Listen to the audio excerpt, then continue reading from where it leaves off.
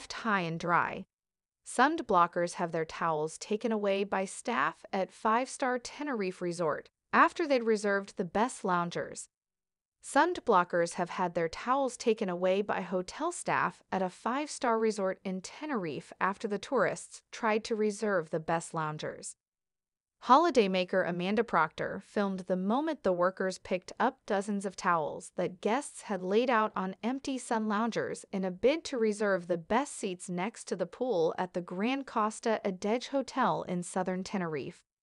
Proctor said that the staff at the hotel, which features 4 pools, took the guests' bags and towels and left a note on the sun loungers telling them where to collect their belongings. The holidaymaker said there was a sign at the hotel saying guests were not allowed to reserve suns before 10 a.m.